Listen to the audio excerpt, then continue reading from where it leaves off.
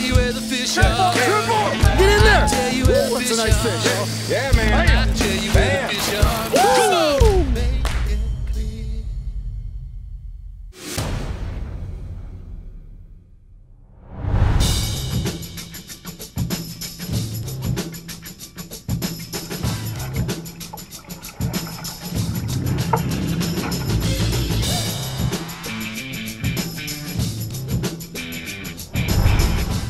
Hey everybody, Chris Schaefer with Pautzke Outdoors coming to you back again from Alberta. Today we're at a very special place. We're at Birch Lake, roughly about 2 hours from Calgary, 2 hours from Edmonton, and less than an hour from Red Deer.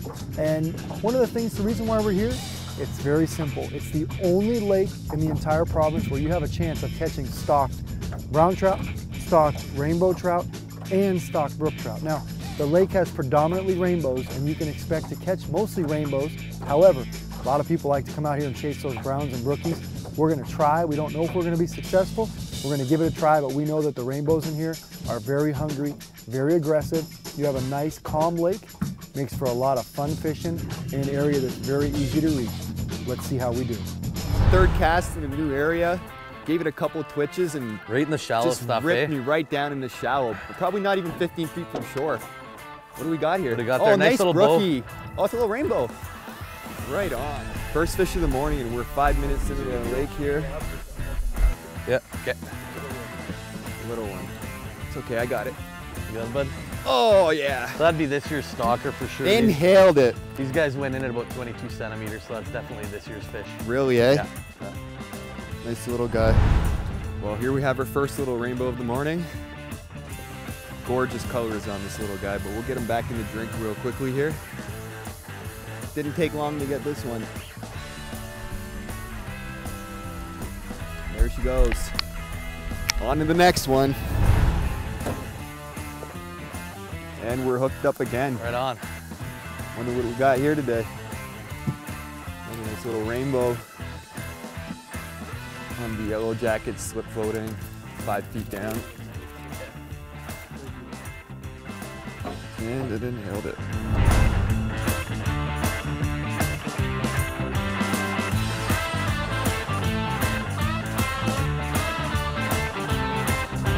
He smacked my float, and there he is, boys.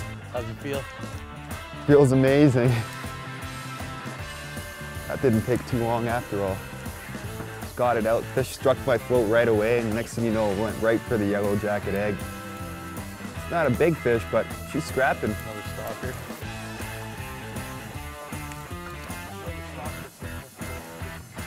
And honestly, every fish in here has just been taking it right down the gullet.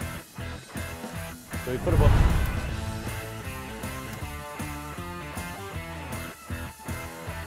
Alberta Back Lake rainbows. I heard it. God. All right, guys. So when you're baiting your hooks, you don't want to rush the process.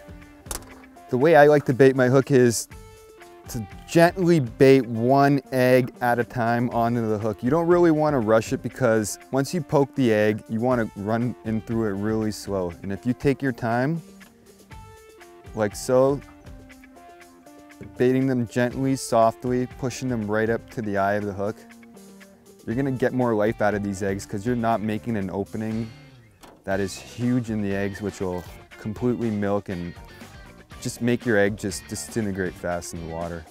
So as you can see here, I'm really taking my time baiting these eggs, making sure they go on smoothly, making sure I'm not making a big hole when I'm piercing the hooks on when I'm piercing the eggs on the hook there. Same thing, put them in very gently. These are size 12 hooks, so you can put on 3 to 4 eggs generously. When the bite is tough, minimize the amount of eggs you put on. 1 to 2 works really well on finesse bites. If the fish aren't too finicky, you can load them right up with 3, 4, sometimes even 5, 6 eggs, depending on the size of the hook you're using. Shouldn't take too long right now. There it is. And he's under. And we're on, guys. Nice. That was quick. Saw the fish rise, threw my line literally right where it was, and less than 3 seconds later, it just rifled the float right down into the depths. It's feels like a slightly better fish here. Got a little bit of weight to it. Any fish feels like a lot of fun on the ultralight. This guy's a little scrappy. Yeah, he's got lots Decent of fight. fish, decent fish. Got some fight in it. Got nice colors on this fish here too. Heavily spotted Alberta back lake rainbow trout here. Yellow jacket eggs, simple bobber See patterns. the screen? Look at the screen. Beautiful. So a lot of lakes in Alberta have potential for winter kill, and the ACA has a program where they aerate some of those lakes for us. So it allows us to get fish that are going to overwinter and get a larger size fish. So you're going to get fish that are going to be in here for, you know, up to 5 or 6 years and get some real good size on them. So this lake is known for having some bigger brookies in it, and we're looking for one of those nice fish today. I think people come from, as far as Calgary or Edmonton to fish this lake just because of the unique opportunity. You got the 3 different species in here. So you got fish of, different sizes. So, and you can keep fish from this lake as well. So you have people who come here, might want to keep a fish or two, but you also have guys who might be more into catch and release and that type of thing coming in and utilizing this resource as well. So we're east of the Rocky Mountains. And we're real close to the town of Caroline, just west actually, near Burnstick Lake, right on the Burnstick Lake Road here.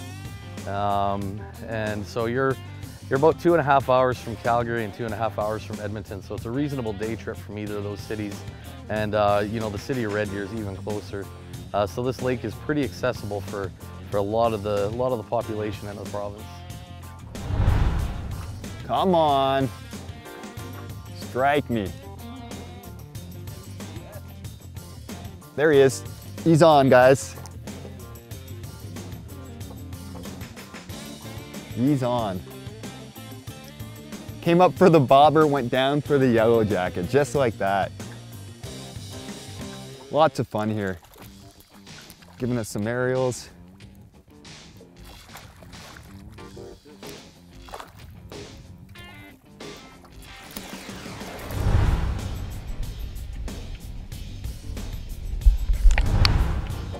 You're gonna see these guys catch a lot of trout out here today. And normally, everybody is using our red eggs. They're using either the premium, the green label, the silver, or the gold eggs. And these red eggs usually are the most popular eggs you'll find anywhere in Alberta. However, today, for some reason, the yellow jackets and the orange deluxe were the hot egg. Why are they the hot egg today? Honestly, guys, we really don't know. It could have been there was cloud cover this morning. It could have been they've seen a lot of red eggs, and it could have been, the yellow and the orange are natural colored eggs. A lot of these fish have been in here over a year, so a lot of times they start to go after natural colored food, and that may be the case. But this is a lesson for everybody to learn. When you're going out and you're doing trout fishing, whether you're talking about spoons, whether you're talking about spinners, stick baits, or salmon eggs, it doesn't matter. Go out there, have a variety of different baits with you so you can combat all conditions and go out there and find the color that the trout are biting. So we're still water fishing back lakes for trout today, and I'm gonna show you my rig I got going today. It's very straightforward. I have a Cool Waters fishing float, slip float. It's very small, it's about 3.5 grams. Now this float is perfect for the water we're fishing in because it's not too wavy. As you can tell, it's a style of float that Dill makes for panfish, crappie, and all that, but they work just as well for trout. Now this is a 3.5 gram float. It's not too choppy today, which makes it quite reasonable for the size it is. Now, if you're fishing rougher waters, I would suggest using a much bigger float. The advantage of fishing a slip float over a fixed bobber is that it allows you to fish depths conveniently, especially very deep depths where if you're fishing 10+ feet of water, you won't be able to cast a fixed rig that's 10 feet long on a rod that's per se 6.5 feet. It's very ultralight. Now, I have a bead above my float, which runs right up to the bobber stopper here. And as you can tell, when the line hits the water, this float's gonna slide right up, and this will be its maximum stopping point. Now, this rod here is about 6.5 feet long. And right now I have this float fixed at about 6.5 feet exactly, with 3 split shot on my line connected to a triple rolling barrel swivel. You want your float balanced perfectly on the water. You don't want it sitting too high because you'll miss those subtle strikes, especially when the bite's tough and you're finessing these fish. Below my barrel swivel, I have roughly 20 inches of 4-pound fluorocarbon line tied to a size 12 hook, baited with 4 salmon eggs. Very straightforward, simple presentation, and it's really effective.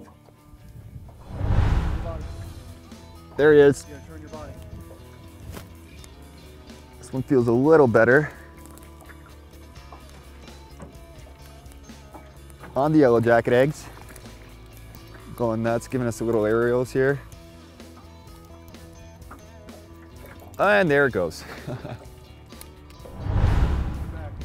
Drop the egg. He's swinging right in.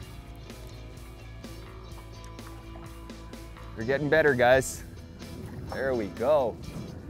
Yeah, it looks like last year's fish. A little bit bigger than most of the ones we've been Beautiful catching here. spotting on this fish.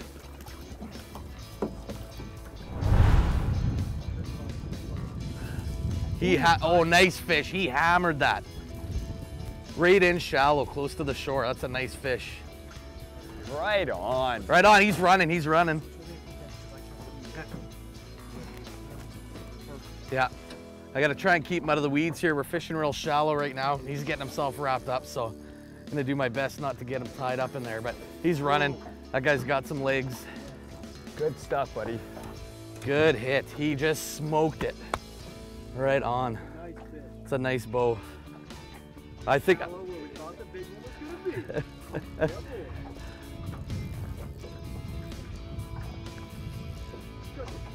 Yeah, he does. He's getting down in them weeds, so there we go. Oh, there we go. He's going down again. Nice rainbow. Oh, darted. Look at that. Look at that. Yes! Yeah, buddy. Right on. Woo! Beautiful rainbow. Look at that. Beautiful. Look at the colors on him. That is awesome. Okay.